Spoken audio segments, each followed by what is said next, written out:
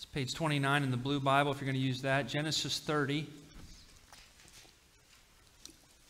Today's verses 25 through 43.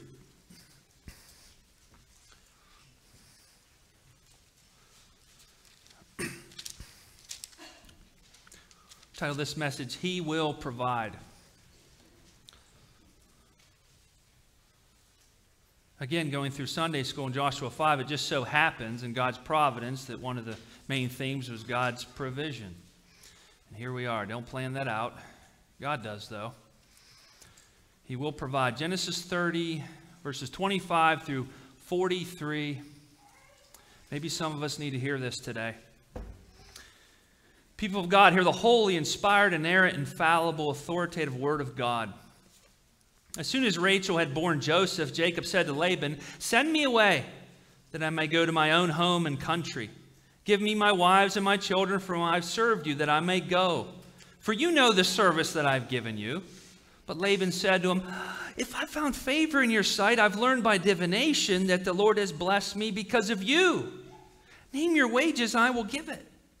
Jacob said to him, "You yourself know I have served you and how your livestock has fared with me. For you had little before I came, and it has increased abundantly, and the Lord has blessed you wherever I turned.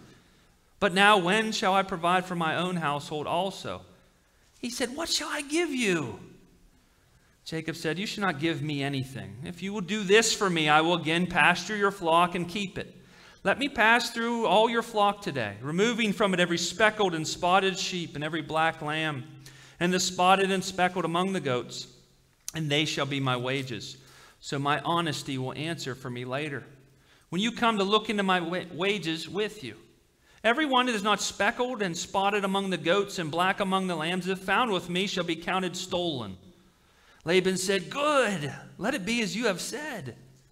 But that day Laban removed the male goats that were striped and spotted, and all the female goats that were speckled and spotted, every one that had white on it, and every lamb that was black, and put them in charge of his sons.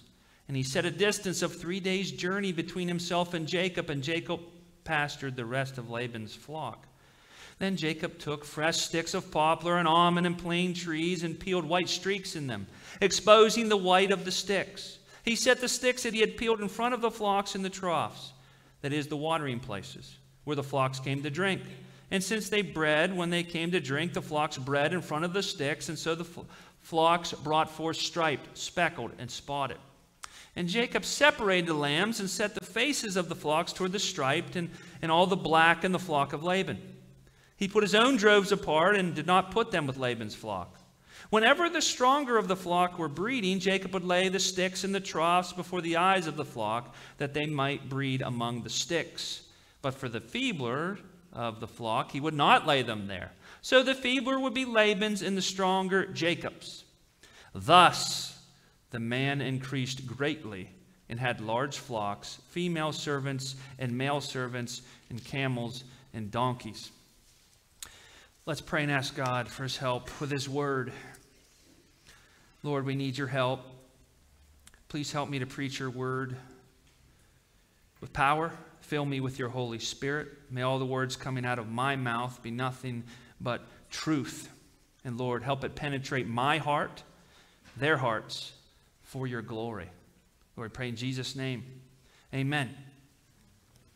Look around the world today, and you can easily see we live in some perilous times. Not everything is peachy keen. Some tough times, right?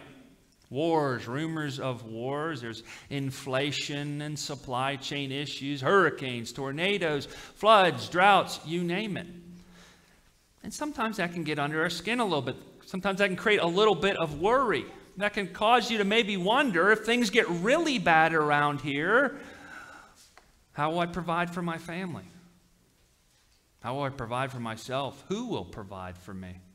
The news and the newspapers love to concentrate on this. The world is fixated with this type of thing. What if the financial system crashes? With all this reckless spending, it will crash eventually. Then we're doomed, right? There's no way we'll be provided for at that time. What's going to happen then? Your provision is told depends on you, yourself, maybe the government, your husband, whatever. Fill in the blank, right? That's what you're told, but that's not true. We see in this text today, God providing for Jacob through terrible circumstances with all the quote-unquote odds stacked against him. Everything's kind of against him here. Laban going after him to keep him down, and yet God provides for him and his family. And yes, this provision of God comes through at times employers and husbands and wives and whatever other means and governments. What we want to see today is the ultimate provision. Who actually provides through whatever means he chooses to is God.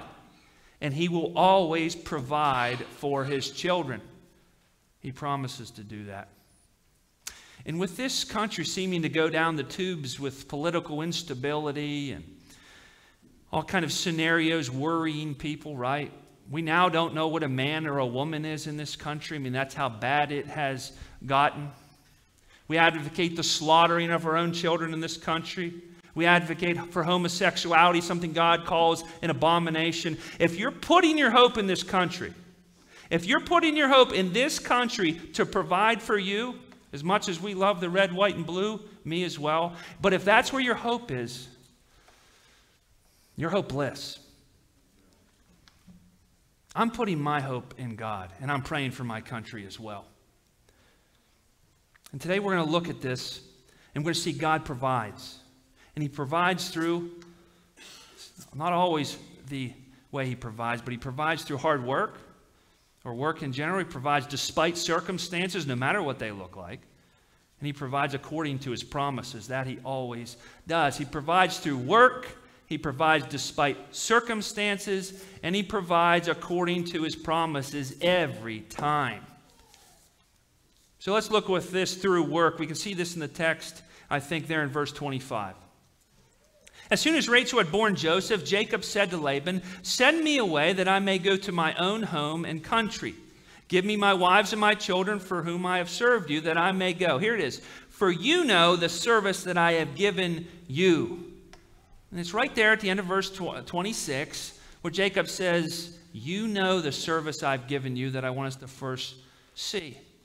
Now, if you've been going with us or tracking with us, you know that Jacob had served 7 years for his younger daughter, Rachel. It's the bride price. Back then, you paid a bride price to the family to be able to marry a woman. He had no money. So he served Laban 7 years as his servant, working for him, keeping the flocks for Rachel. And Laban was a quality guy. So what did he do on the wedding night?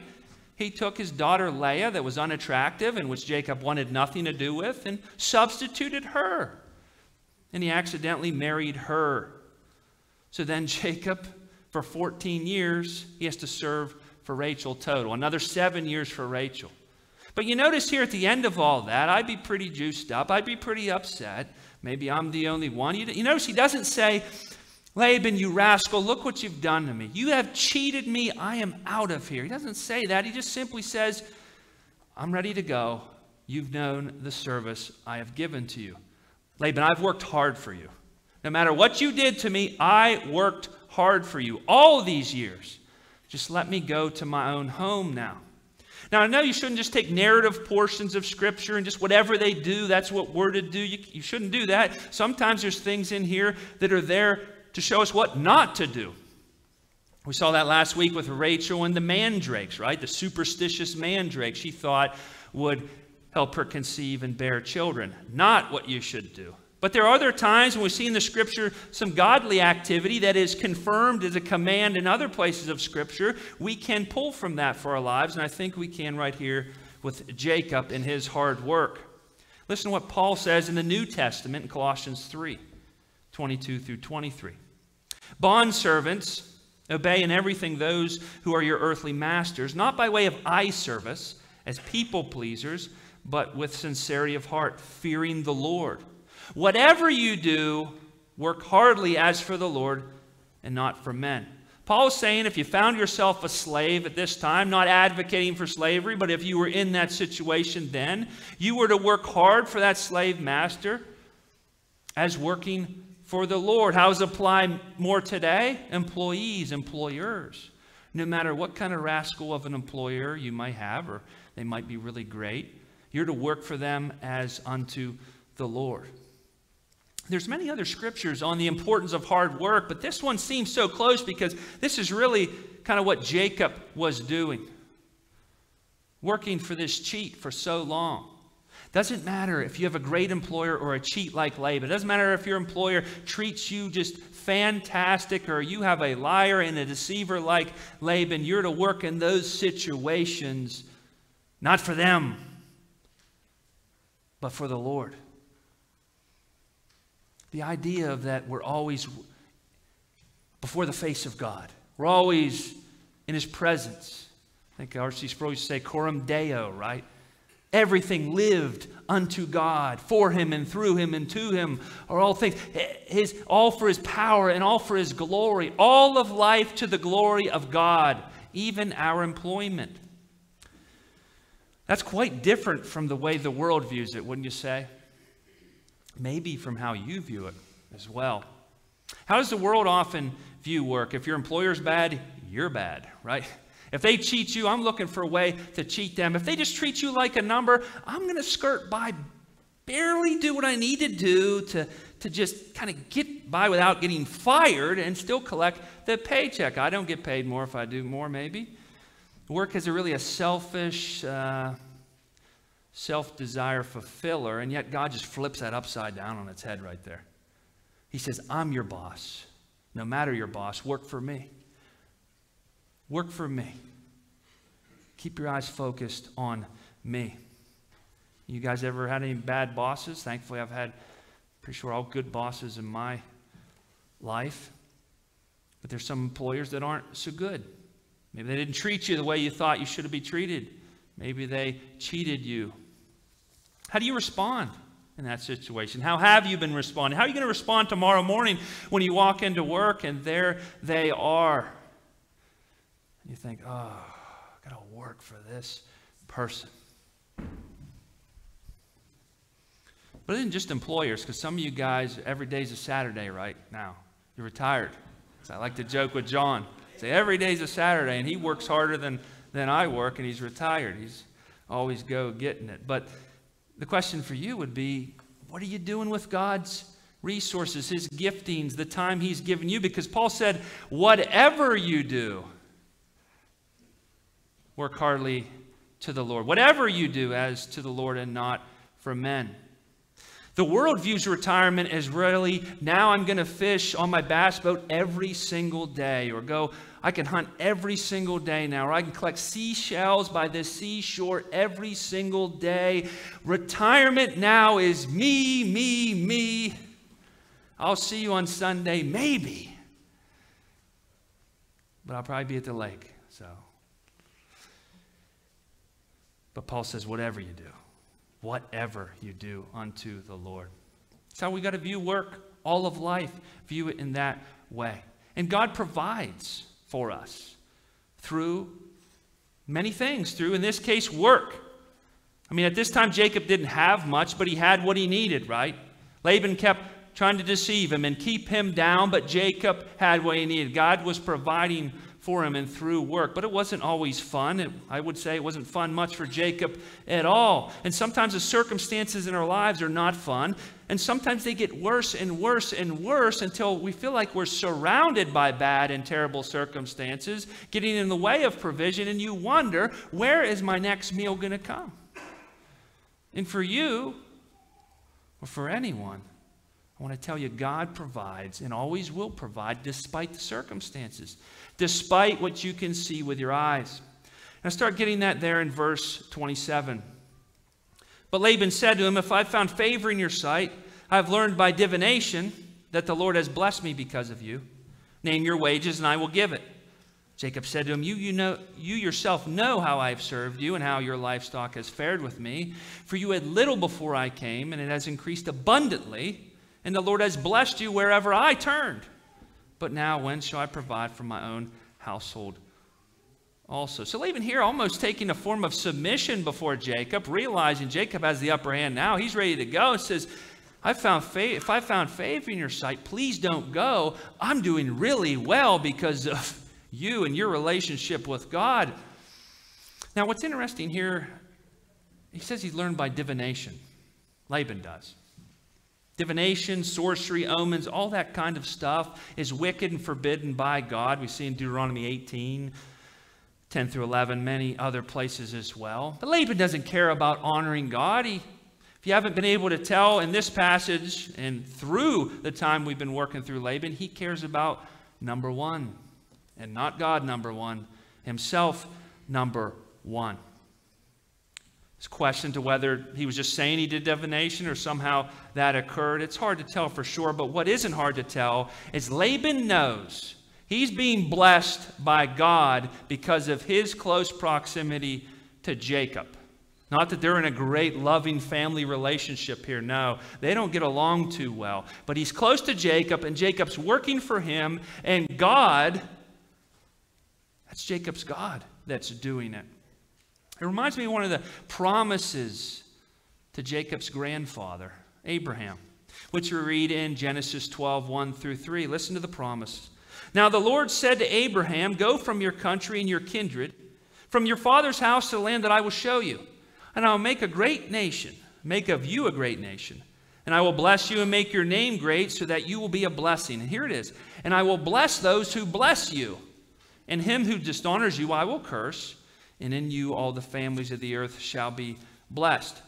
God told Abraham that in him all the nations of the earth would be blessed. He told him that those who blessed him, God would bless. Those who cursed him, God would curse. Later shown that the promises of Abraham went down through his son Isaac. And now in Genesis 28, you see that now it's through Jacob. All the nations of the earth being blessed. The ultimate fulfillment of that, is in Jesus Christ. Where all the nations who put their trust in him would receive the ultimate blessing, salvation. But there's a temporal fulfillment to this as well. And we see that people closely associated, we saw with Abimelech before, closely associated with the patriarchs are blessed in multiple ways. And here Laban may have thought pretty poorly of Jacob, right? He's my servant. He's my slave. I pay him, but I really got the upper hand. He came to me with nothing. I have all these gods to protect me. He serves this one God. Whatever Laban thought of Jacob and his God, he knows his God is powerful and his God is blessing Laban because of Jacob. And you might think, well, then this passage should really turn out great then, right? Laban should just get on his knees and repent. Trust in the Lord. Submit to the Lord of glory. Start treating Jacob better. Things should really start to turn around here.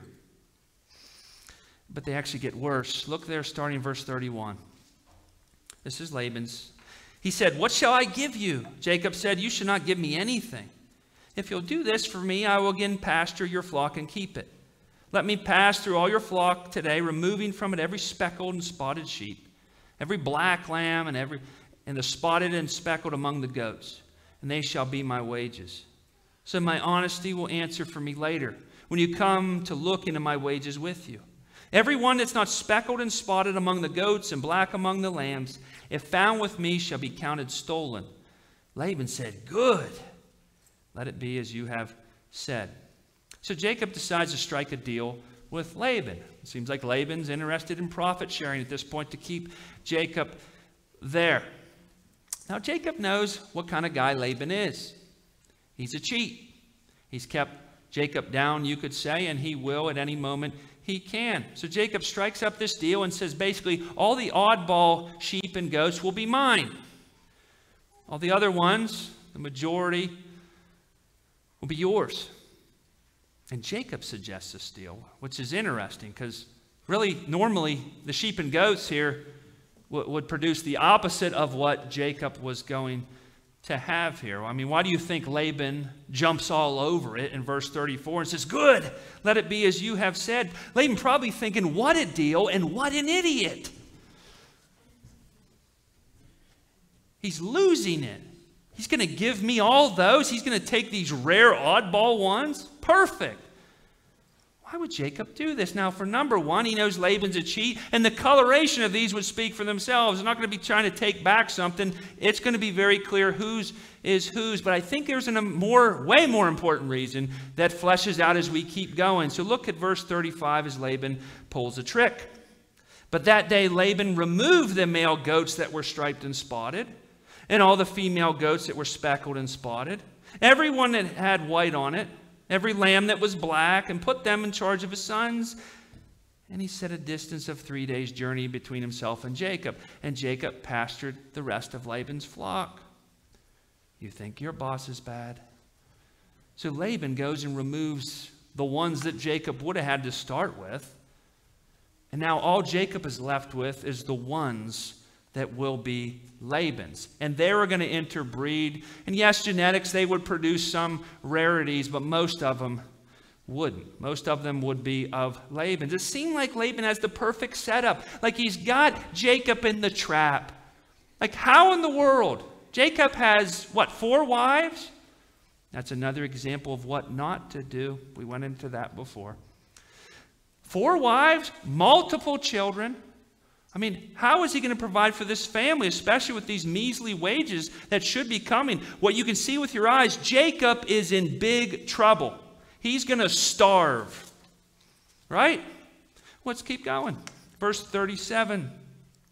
Then Jacob took fresh sticks of poplar and almond and plane trees and peeled white streaks in them, exposing the white of the sticks. He set the sticks that he had peeled in front of the flocks in the troughs.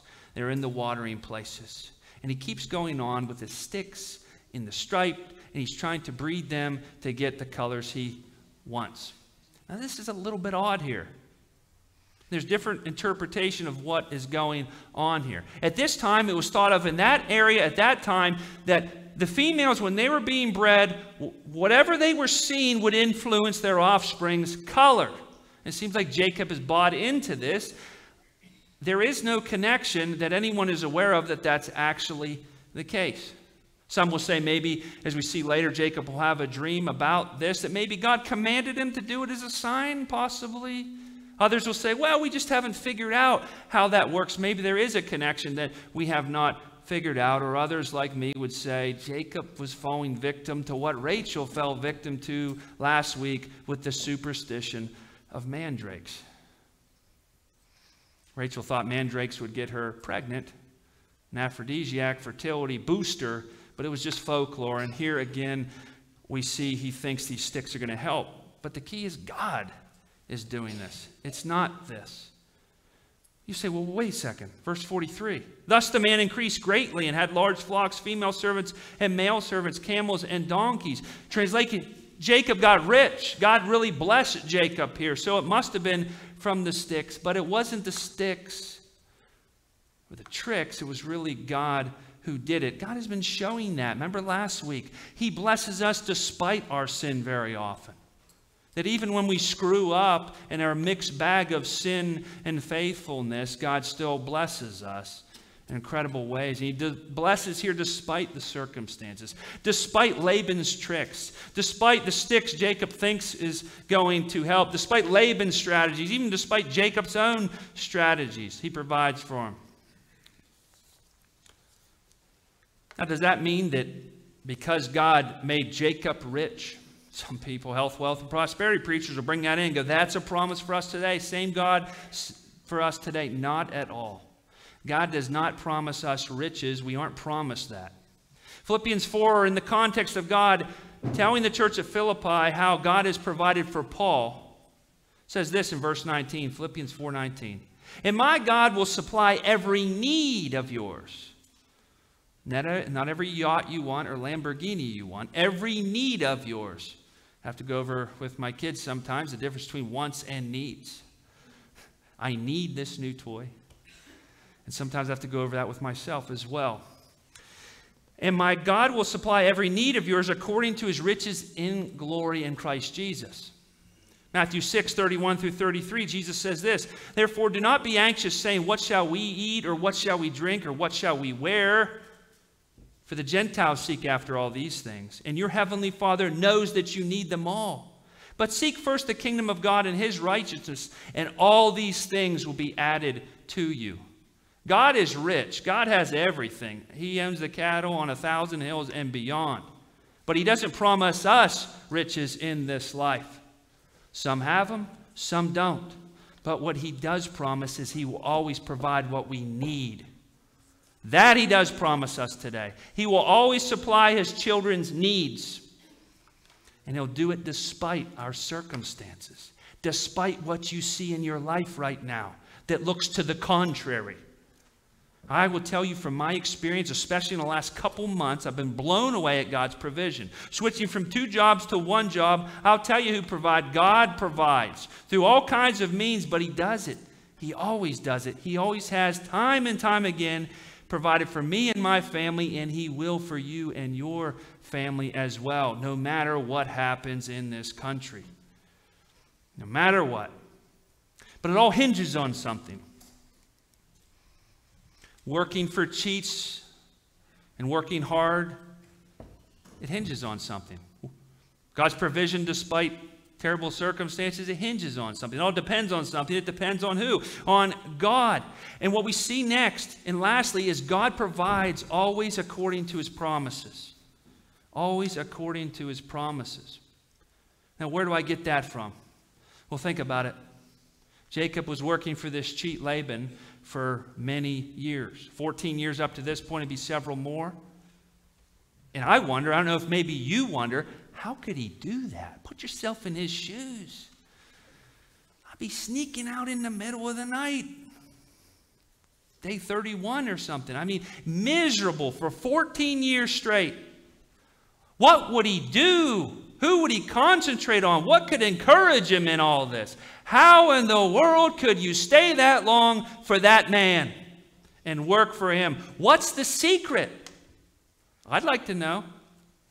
Well, I think the secret comes back to Jacob's dream and who told him something there and what he said. You see, when Jacob, after he stole the blessing of Esau from his dad, and Esau wanted to kill him, he was fleeing the promised land to go here where he spends 14 years. And when he's on his way, before he gets out of the promised land, God shows up in a dream and says this to Jacob. Genesis 28, 13 through 15. Listen to this. I am the Lord, the God of Abraham, your father, and the God of Isaac. The land on which you lie, which was the promised land at that point, I will give to you and to your offspring. Your offspring shall be like the dust of the earth. And you shall spread abroad to the west and to the east and to the north and to the south. And in you and your offspring shall all the families of the earth be blessed. Behold, I am with you, and I will keep you wherever you go. And I will bring you back to this land, for I will not leave you until I have done what I promised you. God spoke to Jacob in a dream and promised him several things here. He promised him bring him back to the promised land, that he would someday bring him back. He promised him that he would have offspring as the dust of the earth, many children who would have many children, on and on. He promised him other things, precious promises for depressing days. Now, do I think Jacob perfectly rested in God's promises all 14 years up to this point? Was a shining, glowing example of joy in God? No. Do I think did he always have at the forefront of his mind the promises of God and never lose focus? Probably not.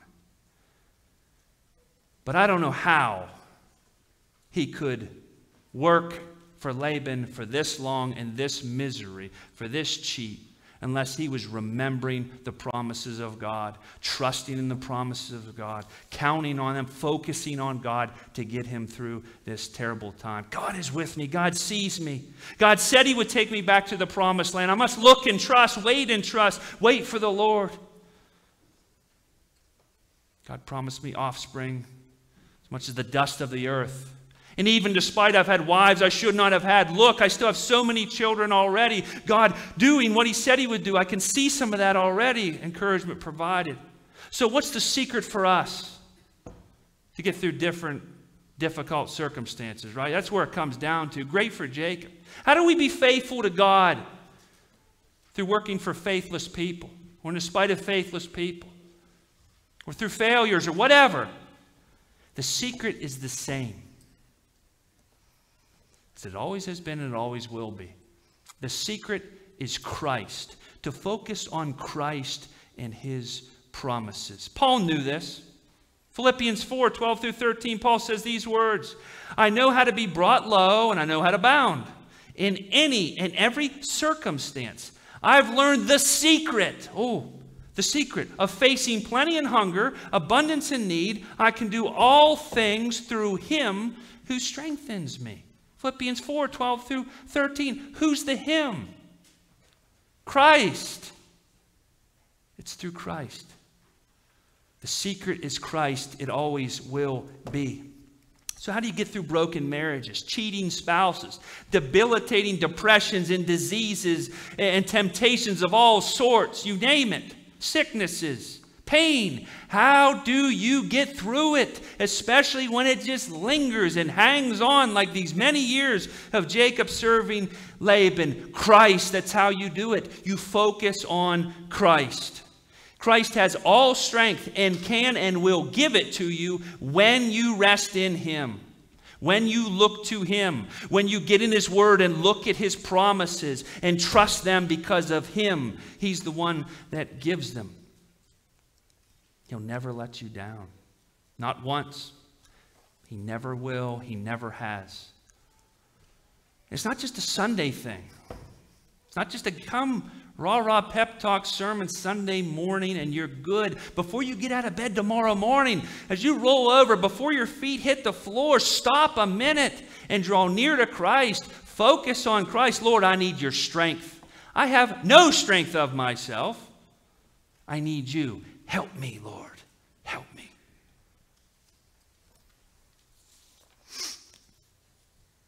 So how do you know God will provide for you? He says, he promises he will. I read a couple of them there. There's many more. That should settle it short. But you know how else you can know? Because he's demonstrated it, that he'll provide for you. He's demonstrated it in Christ as well. Ephesians 1, 3 through 4. Listen to this. Paul says, blessed be the God and Father of our Lord Jesus Christ, who has blessed us in Christ with every spiritual blessing in the heavenly places, even as he chose us in him before the foundation of the world, that we should be holy and blameless before him. Every spiritual blessing he has given us, those who are in Christ. You see, God does not only promise to provide every physical need that you and I have, but he has provided every spiritual need you and I have. How has he done it? In Christ. Him coming for us on that rescue mission. Him living that perfect life you and I could never live for 1 minute. Him taking his precious, perfect life, offering himself up on that cross for our sins, bearing the wrath of God that should be poured out on you and me in hell forever. He drank every drop of that cup on the cross. Our sins, right to him, became sin for us, all taken for us in Christ. Laid in that tomb, and up from the grave he arose 3 days later, defeating sin and death for us, victoriously, triumphantly, and all who trust in him, he won. All who trust in him, we win. Our sin's gone, forgiven. That wall of separation because of our sin removed, the veil torn. God giving us the Holy Spirit, not living out there somewhere, but inside of us to give us power to live the Christian life. He's given us everything we need in Christ. He loves us. And because he loves us, we love him. We are his children now. We have heaven awaiting us. We have him walking with us every step of every day, whether you know it or feel it or not, he's there. And if he would do that, if he would do the unthinkable, almost unbelievable, if he would do that for us, won't he provide everything we need physically in this world as well? Absolutely. He says it and he's proven it. And in our lives, he's proven it time and time again, brothers and sisters. So whether you're in the dark night of the soul right now or things are going smooth for you, whatever your position, focus on Christ, the source, the provider of everything we need, everything we have. He will never let us down. He will always provide for us in life, in death, in great times, in terrible circumstances, no matter what. So I leave you with this. Are you focusing on Christ in everything in your life? And are you trusting in Him to provide everything you need? If not, now's the time. Because I'm telling you, He'll provide. Let's pray. Lord, I pray that if there is anyone in here who does not know you, you provide them with the rebirth, Lord. Regenerate their hearts, save them. Lord, for all the brothers and sisters here that we often struggle at times, trusting to you to provide when we see so much around us, when we watch the news for 8 hours or whatever, we get down. Lord, help us. Encourage us. Get our eyes focused back on you. I need it, and I know they do too. Pray in Jesus' name. Amen. Our closing hymn is going to be 498.